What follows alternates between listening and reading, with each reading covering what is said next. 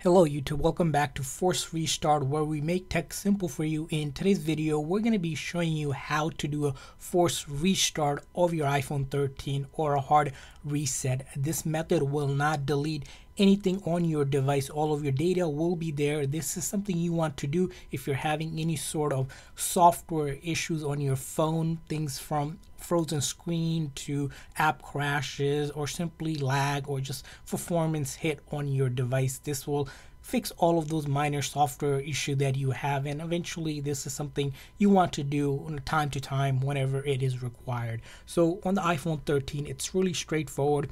You're gonna use three different buttons. These buttons on the side, which are the volume up and volume down, and then on this side, this big button known as the side button. So to do a power or a force restart, it's going to be pretty straightforward.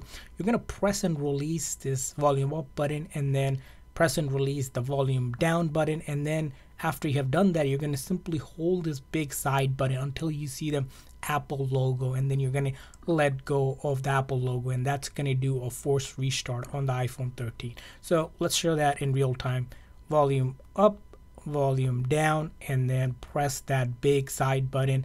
Again, do not slide to power off. You're simply going to hold the side button until you see that Apple logo appear. This is the key step of doing a force restart. Again, if you slide to power on, that's going to be a normal shutdown and turn off, so you don't want to do that. And once you see the Apple logo, let go of that side button and wait till the power ons again, and this time once it's powered on, you have successfully did a force restart.